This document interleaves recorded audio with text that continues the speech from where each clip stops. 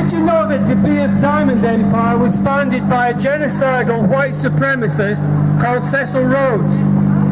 Did you know that De Beers Diamond Empire was built on the blood of black African indentured slave labour? Did you know that De Beers founded apartheid in South Africa, and today De Beers bankrolls apartheid in Palestine? De Beers founded apartheid. After diamonds were discovered in South Africa in the late 19th century, Cecil Rhodes, with funding from Rothschilds, formed De Beers Consolidated Mines. Black Africans, traditionally farmers, didn't want to work in the De Beers diamond mines. The mines were death traps with no regards to safety. 5,000 Africans were killed every year in the mines. So De Beers' boss, Cecil Rhodes, also Prime Minister of the Cape Colony, passed racist segregation laws to help force black Africans into indentured slavery in his diamond mines. These laws later formed the basis of apartheid in South Africa. De Beers also created slave camps. De Beers created closed labour compounds, which were in effect concentration camps for forced black labour to work in the diamond mines. Africans were imprisoned behind high walls with barbed wire, forced to work a grueling 14-hour day until their contract ended. Rhodes had legalised torture of blacks and made it illegal for them to leave their jobs. Tens of thousands of Africans died in these camps as a direct result of forced labour, inadequate shelter, negligible food supply and non-existent medical attention. With so many dying, De Beers sought the help of a Portuguese slave trader to supply Africans from as far away from as the Mozambican coast. When this still wasn't enough, De Beers signed an agreement with the state to establish private prisons where inmates could be used as slave labour in the mines, an early example of the prison industrial complex. These racist laws for exploiting black Africans in De Beers diamond mines were codified into laws for implementation right across South Africa and later formed the basis of apartheid in South Africa. De Beers planned on expanding apartheid across Africa, and it didn't end there. Rhodes believed it was his duty to take Africa for the white Anglo-Saxon master race. He proudly proclaimed his forced segregation laws, which restricted the 70% indigenous black African population into just 7.3% of their land as a bill for Africa. A blueprint to implement right across Africa from the South African Cape to Cairo in Egypt.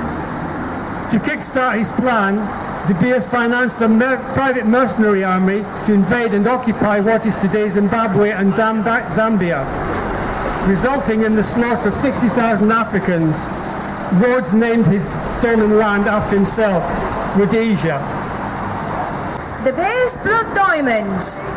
Blood diamonds are diamonds that fund human rights violations. De Beers Diamond Empire was clearly founded on and run on blood diamonds.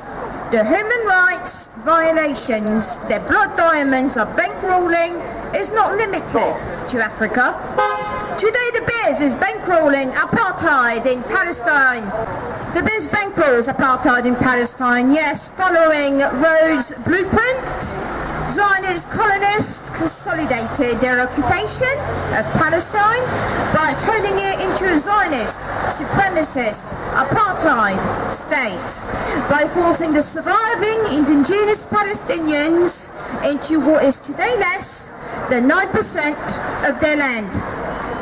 De Beers, with a 90% monopoly on global diamond production, helped kickstart apartheid Israel's diamond industry by supplying $100 million worth of rough diamonds, yes, to the fledgling apartheid settler colony for cutting and polishing. In the early years, Israel, with no foreign currency reserves, was nearly bankrupt. Its two exports were, with De Beers' help, cut diamonds and stolen Palestinian Jaffa oranges. De Beers blood diamonds helped sustain Israel's apartheid regime from its inception till today, funding its war crimes against the indigenous Palestinians. Today, diamonds are Israel's #1 industry by far. In 2018, its net export of diamonds was worth $7.8 billion. Diamonds account for nearly a quarter of Israel's total manufacturing export. De Beers sells around 90% of his rough diamonds to a few select partners known as seat holders. Nearly 20% of those seat holders are part of Israeli diamond bears. This figure does not include Israeli diamond companies. Outside Israel, like the Accord, formerly called Steinmetz Diamond Group, a close De Beers partner who had adopted Israel, is notorious Jivati Brigade of the Israeli army during Operation Cast-led in 2009. The Jivati Brigade stands accused of war crimes and possible crimes against humanity by the United Nations Rights Council. Nelson Mandela has famously said that we know too well that our freedom is incomplete without the freedom of the Palestinians. Help Palestinians achieve this freedom by helping end apartheid in Palestine, by boycotting Israeli diamonds today.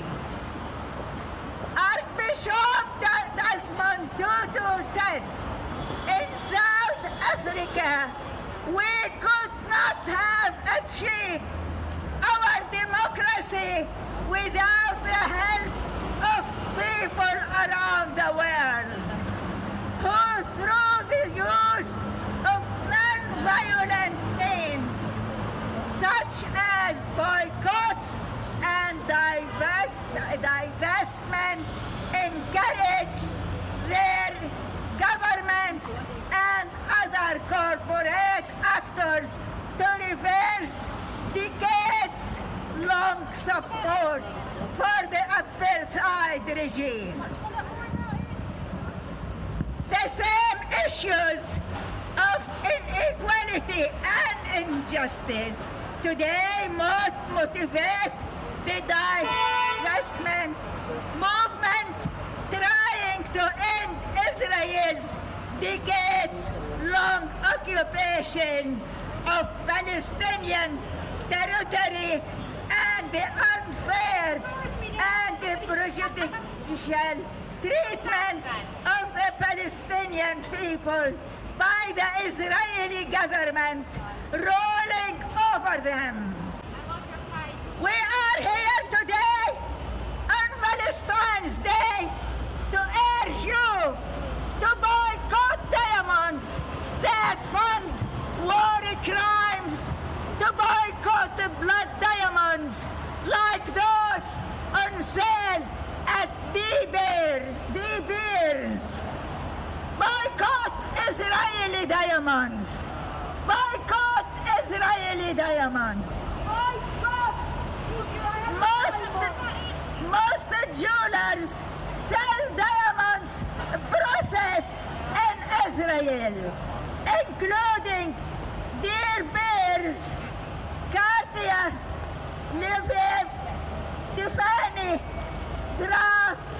Sotheby's diamonds, Beaver Books, Signet, H. Samuel, and Ernest Jones.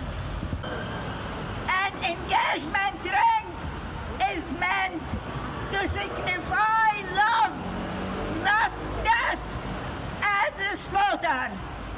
Don't wear a trophy of Israeli butchery on your finger. Boycott Israel, blood diamonds.